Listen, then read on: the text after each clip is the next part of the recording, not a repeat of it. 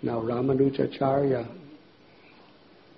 he was one of the great saints who taught the art of worshipping Lakshmi Narayan with a pure heart.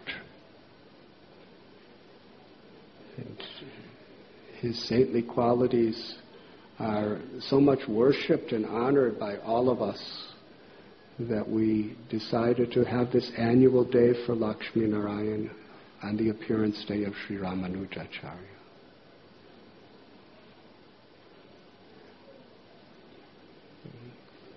I'll only speak a few minutes this evening, and Candramauli Swami Maharaj will also speak.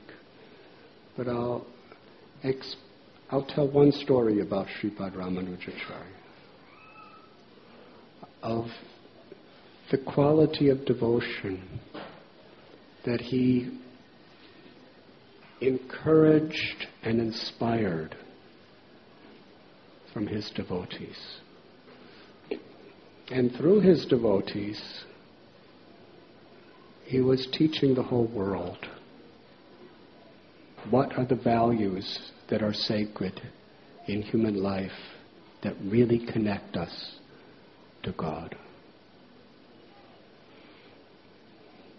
There was a relative of Ramanujacarya, like a cousin, named Dasarati,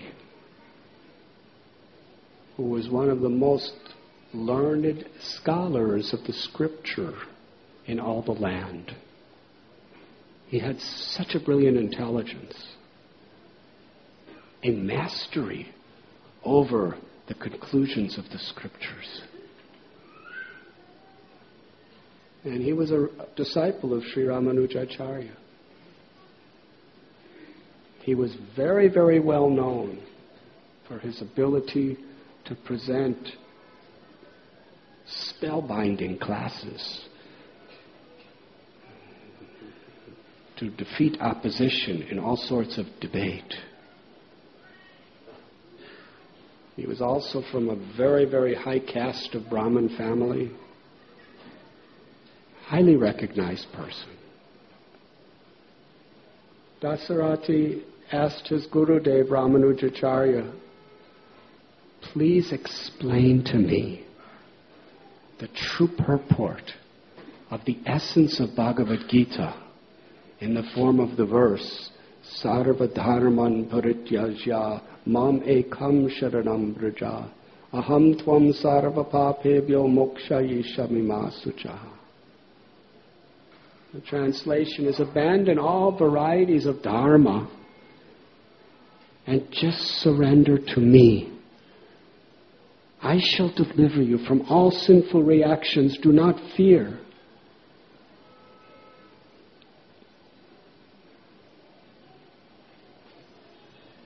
This is the conclusion of the Bhagavad Gita, the very essence of the Gita. Dasarati wanted to know the confidential meaning of this verse.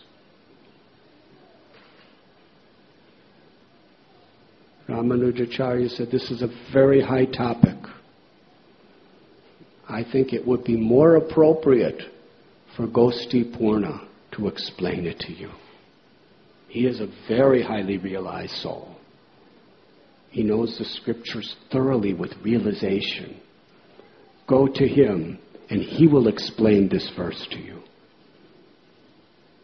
So Dasarati walked all the way to the town where Gosti Purna was residing.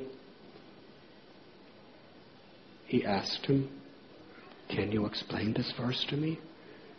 He says, you come, you stay here and you sit in my classes. He sat at the feet of his guru, or Gosti Purna, and he was rendering service and sitting and listening and listening. 6 months passed. And Gosti Purna never said anything about this verse from Bhagavad Gita. 6 months.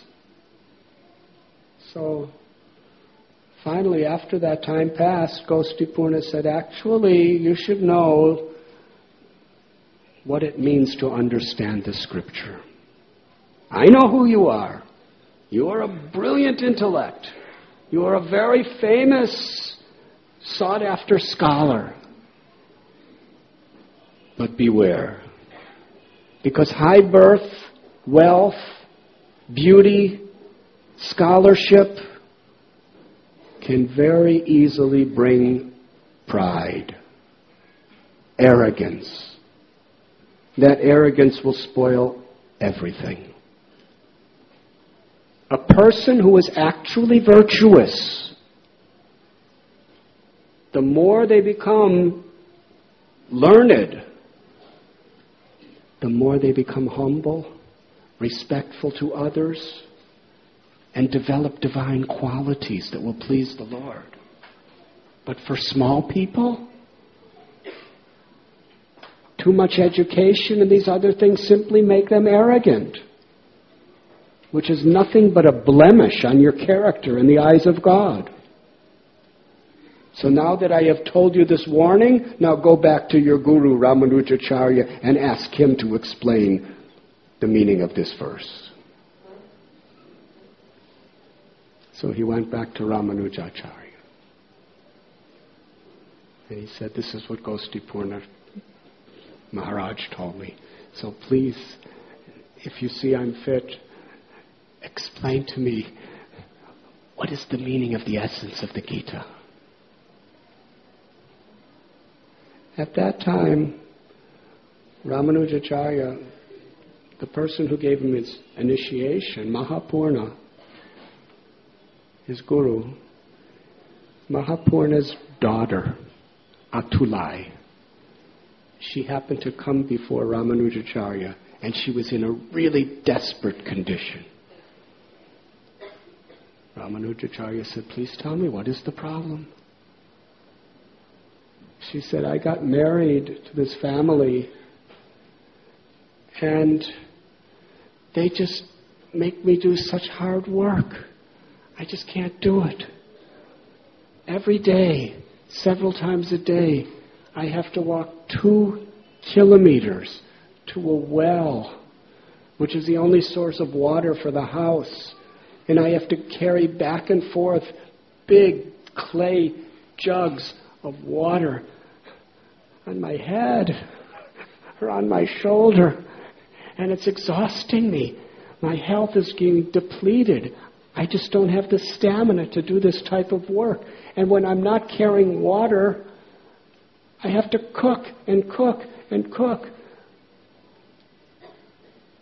And I'm in so much exhaustion. There's no help. And when I tell my mother-in-law about how much I'm suffering, she screams at me. She said, what useless person are you? You're supposed to be a daughter-in-law.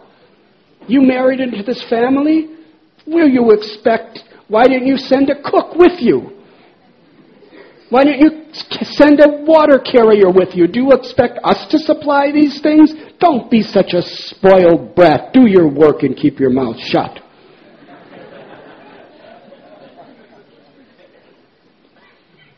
This is the history of mother-in-laws.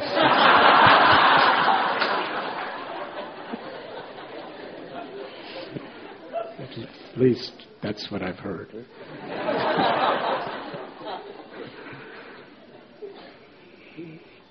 So Atulai was telling Ramanujacharya, I can't cope with it anymore. So I was having breakdowns. So I returned to my father's house and told him everything that was happening. And he said, go to Ramanujacharya and explain everything to him and see what his advice may be. Shri Radha Gopinath.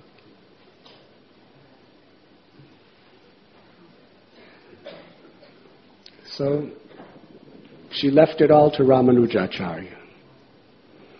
Ramanujacharya. Dasarati had just come and said, Gostipurna sent him back. And this girl came right at that moment. So Ramanujacharya pointed to Dasarati. He said, it's not a problem. Dasarati will go home with you, and he will do all the cooking and he will carry all the water.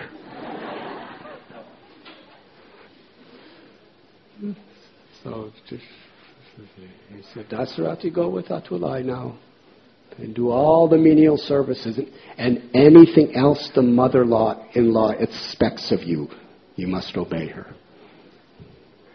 So here is one of the world's most renowned scholars, one of the most highly placed Brahmins, and he follows her home, and for the next 6 months he's going back and forth to this well carrying large quantities of water back for the mother-in-law.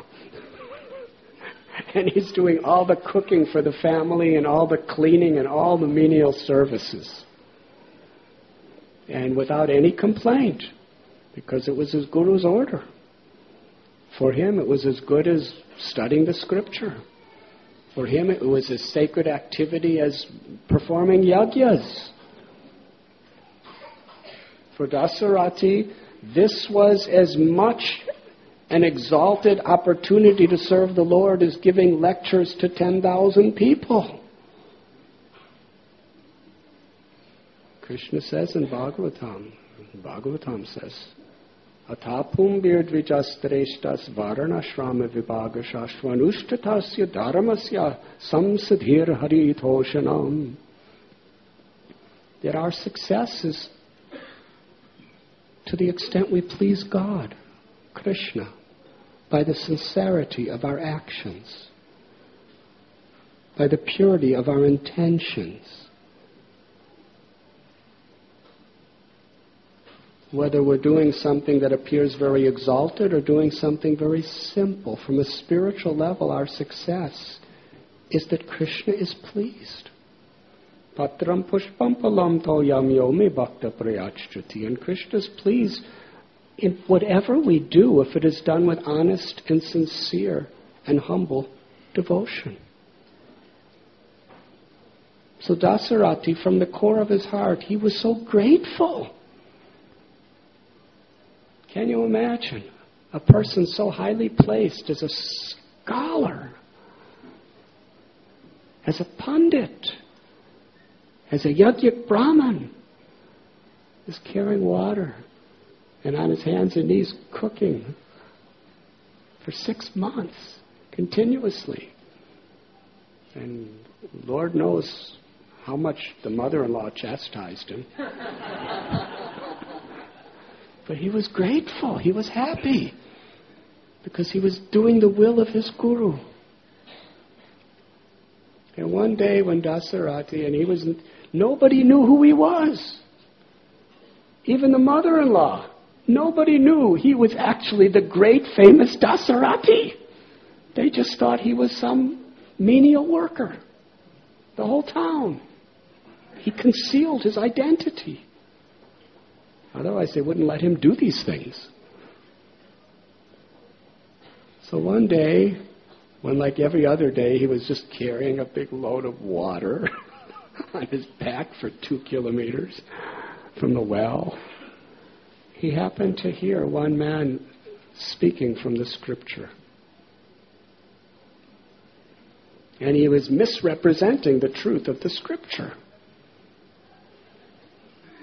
So Dasarati, he saw there was a large crowd of people listening and they were being misled. So when it came time for questions, Dasarati had the water on his back. And he said, actually what you're saying, that's not right. And this preacher, this lecturer, was outraged. Who are you to question my teachings? I am Brahman. I am Pandit. I am a lecturer with disciples. And you?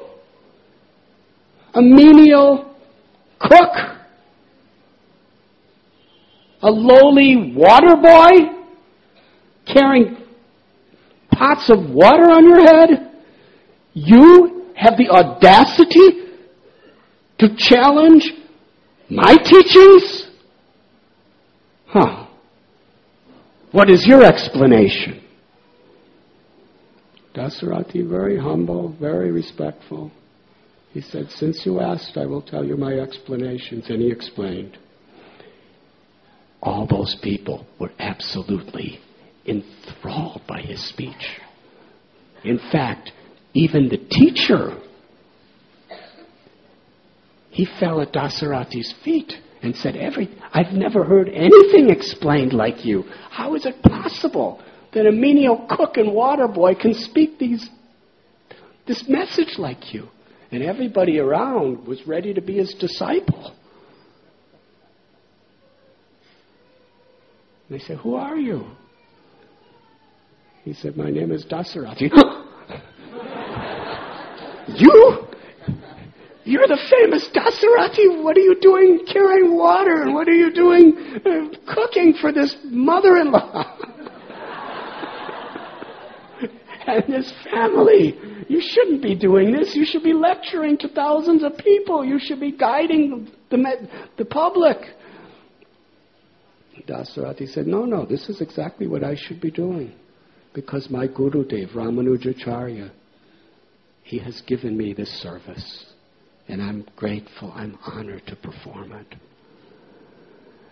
And they all said, well, we're going to tell Ramanujacarya that you shouldn't be doing this. you should go back to Sri Rangam and be teaching people. So some of the people from the town, Dasarati said, I can't go. This is my service. I have to cook the next meal. How can I go to Sri Rangam? So some of the townspeople went all the way to Sri Rangam and told Sri Ramanujacarya, and he was so happy. He was in ecstasy to hear about the genuine humility of his disciple, the genuine service attitude of his disciple, how he was so grateful for any opportunity to serve.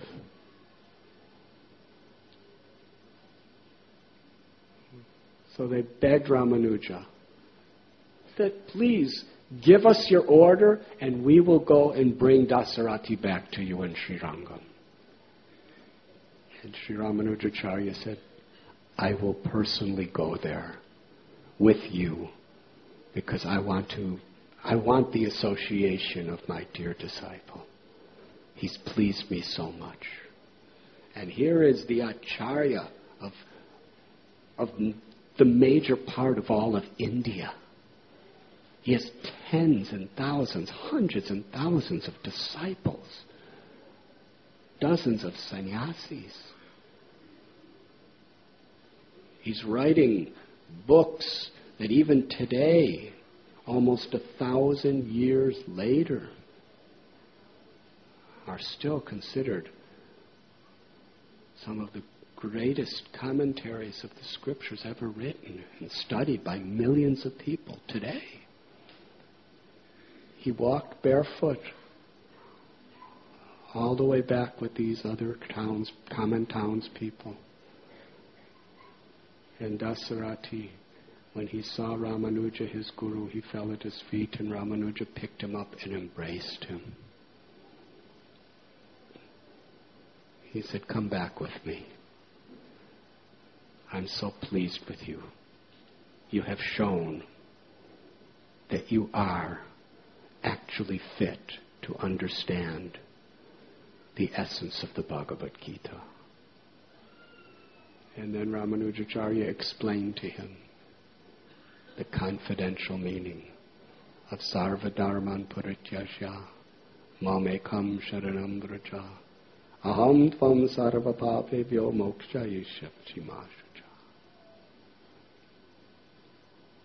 The lesson that Sri Ramanujacarya taught is you cannot understand the spirit or the essence of real knowledge, spiritual knowledge, simply by academic research or study. Keshava Kashmiri, he was one of the greatest Sanskrit scholars that ever lived. But he was proud. When he came before little Nimai Pandit, Lord Chaitanya in Navadvip, Nimai crushed his pride.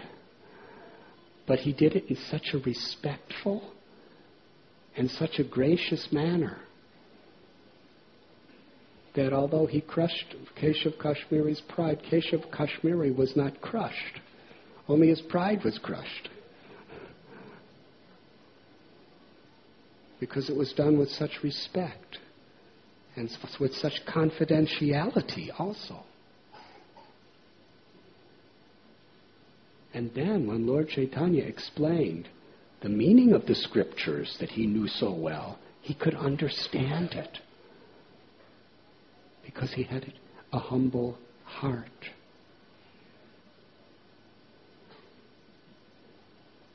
And there's that other story of Ramanuja's successor, Parasara Bhattacharya.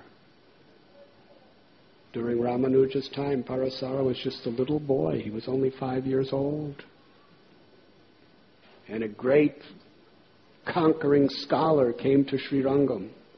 Now please understand, in those days, this is the 12th century, in India, nobody cared about cricket or football or ping pong. The real sport was debate. If you were a good debater, they didn't have hoardings in those days, but you would be on every advertisement in all of the land. That was the sport. That was the prestige. And this man was the champion debater in the whole country. And he was coming in beautiful palanquin, being carried. And there were Brahmins chanting mantras and singing his glories, and musical instruments and elephants and chariots. Wherever he went, he had this procession. And people honored him and respected him. But he was arrogant. And wherever he went, he would challenge. There is no question I cannot answer. If anyone dares to ask me a question, come forward. And you ask a question, if he answers it, he defeats you and you have to sign a certificate. So hardly anyone ever dared to ask him a question because they knew he was just so brilliant. But little Parasara Bhattacharya, he came up to him and he said, I have a question for you.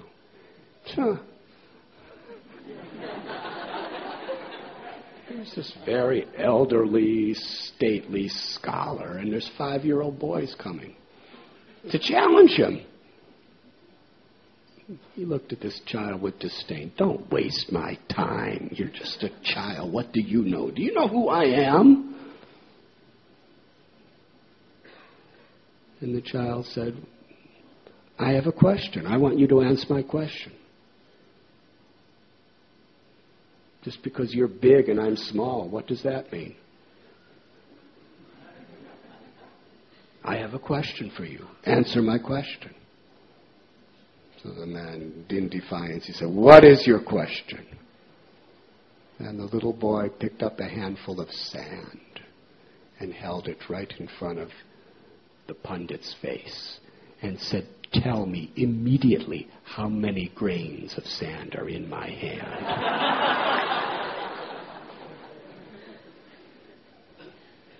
He never got a question like that. The scholar was completely bewildered. He didn't know what to say. He just was speechless. First time in his life he was speechless. And then Parasara, the 5-year-old boy, he said, all of your scholarship, all of your great learning, it's all, without humility and devotion, it is as worthless as this handful of sand. And then he threw the sand on the ground. And the scholar came off of his palanquin and fell at the feet of the 5-year-old boy, and with folded hands said, "You are my teacher, I am your student. I accept defeat from you." This was a 5-year-old disciple of Ramanujacarya. So this is how he inculcated this spirit.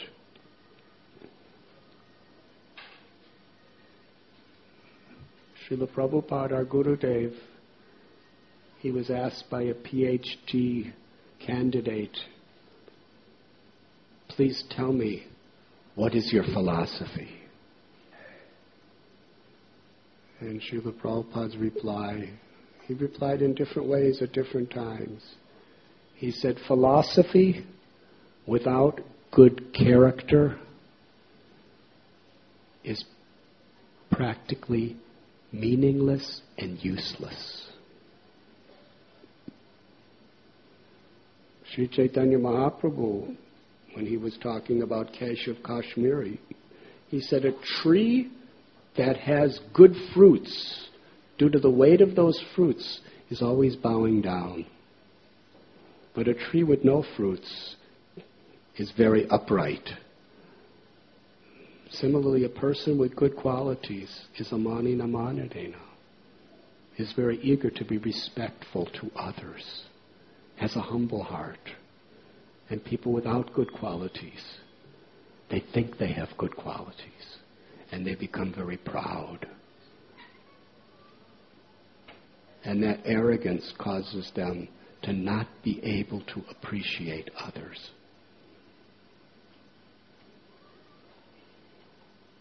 Trinarapi sunichena, taror ivasi hishnana, amanina manadena kirtaniya sadahari.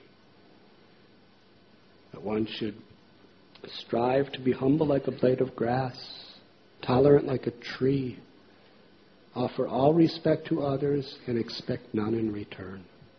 And in that state of mind, one can chant the holy names of the Lord constantly.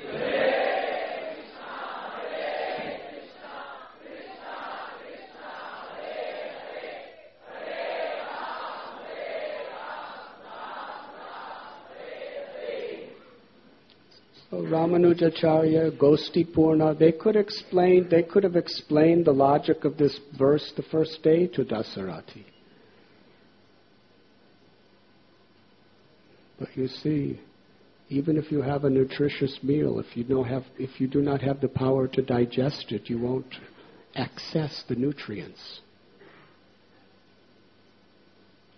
And knowledge, spiritual knowledge, to actually gain realization and experience of that knowledge, the spirit of service to others, the spirit of gratitude, and the spirit of humility are required for realization. So when Dasarati understood this through Ramanujacharya and Gostipurna's techniques, he was ready. And then we could actually